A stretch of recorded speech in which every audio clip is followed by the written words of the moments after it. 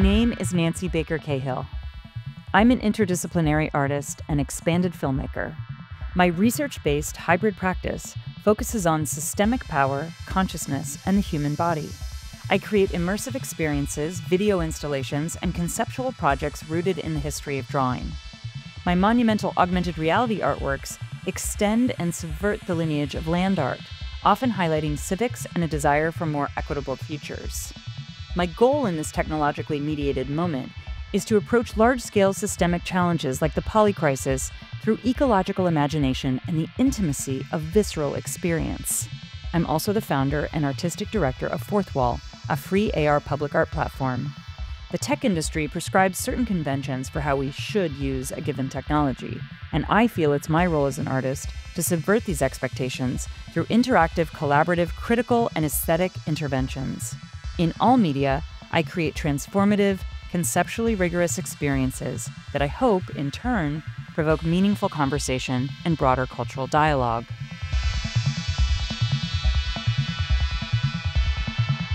Chento is a global participatory art project in immersive video and augmented reality, now a permanent part of the Whitney Museum's collection in New York City. Chento is a bioengineered future creature that is presented as an experimental living test for evolutionary fitness in the face of a sixth extinction. We are rapidly entering a moment where synthetic biology is progressing from hypothetical to incarnate, with many experiments serving controversial, militaristic, capitalistic, or socially or environmentally controversial purposes. Decoupled from such extractive interests, the questions Chento asks are, would a creature imagined as a collage of human, cephalopod, microbiome, avian, mycelial, marine, and machine attributes fulfill or even exceed basic evolutionary requirements? What traits will ensure survival? Could we find hope in a blended future creature? What would a bioethically produced, transspeciated self look like? What happens when a body contains multiple types of embodied knowledge? Could species egalitarianism exist in the body politic of a new hybrid creature? People all over the globe can participate in Chento's co-creation and survival by adding feathers with unique properties through the Fourth Wall app to the creature in real time, each one endowed with a different property to ensure evolutionary fitness.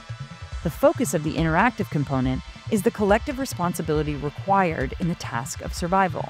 My hope is that Chento's morphing over time will underscore the necessity of collaborative action and materialize species interdependence and biological inextricability. Also featured is Chento's imagined future habitat, captured in the immersive video.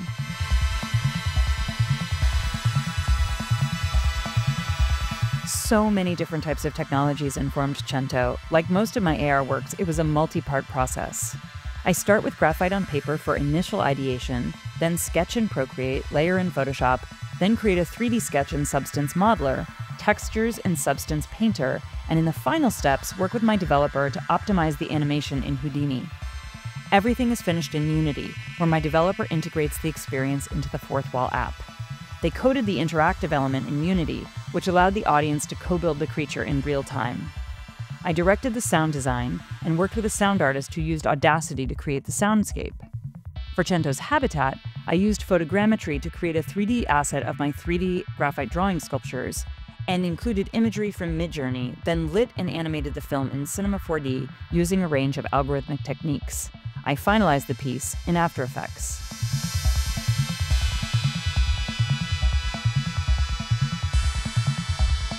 I'm using technologies intentionally to expand consciousness and encourage an awareness of ecological interdependence.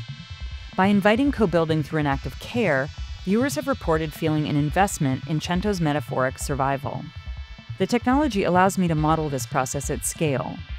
Chento has changed dramatically since its inception.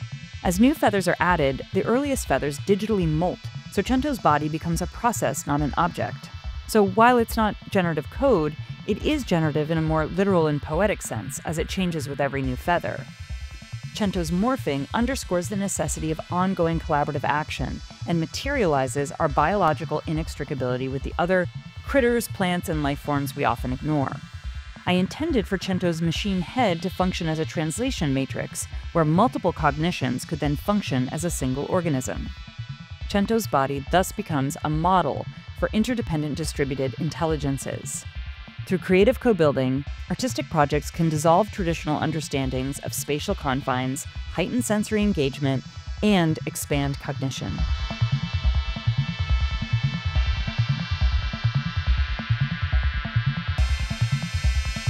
I worry that in 20 years, we will be more acutely experiencing the effects of ecological overshoot, and our relationship with machines will likely reflect that. My hope is that human-machine collaboration will be symbiotic with the ecologies we inhabit and the other beings with whom we share the planet, all of which create the conditions for life, and therefore intelligence, to continue on Earth. Much of the current framing of human-machine collaboration is around outdated narratives around progress and infinite growth. So, instead of offering a prediction, I just offered this hope.